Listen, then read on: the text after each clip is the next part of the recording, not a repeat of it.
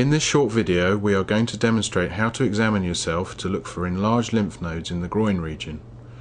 Skin cancers can often spread to the lymph nodes, and it is important that these are checked regularly in order to detect any problems early. The location of the lymph nodes in the groin has been drawn on this subject.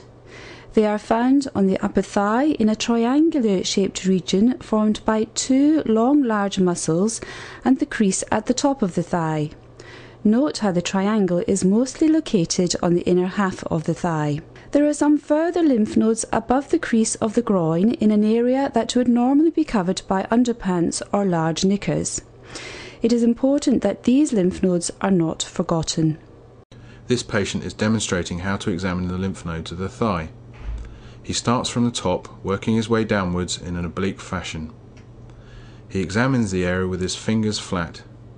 He makes gentle but firm circular motions. He is feeling for firm lumps in the area.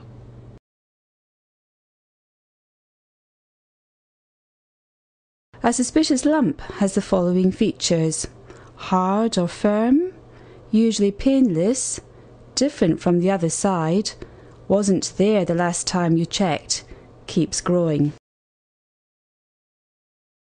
If you detect a lump, then here are some do's and don'ts. Don't panic, don't ignore it, and don't wait until your next clinic appointment comes around. Do call us and do contact your doctor or cancer nurse specialist to arrange a prompt appointment for this to be reviewed.